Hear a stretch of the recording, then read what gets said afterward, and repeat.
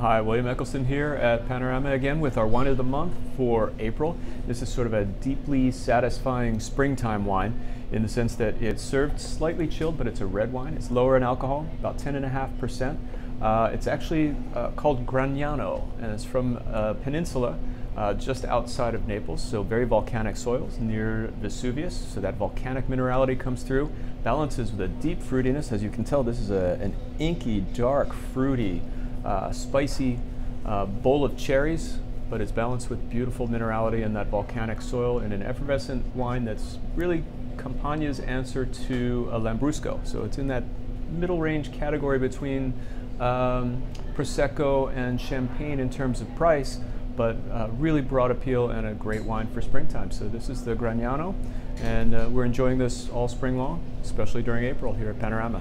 Hope to see you here soon. Cheers.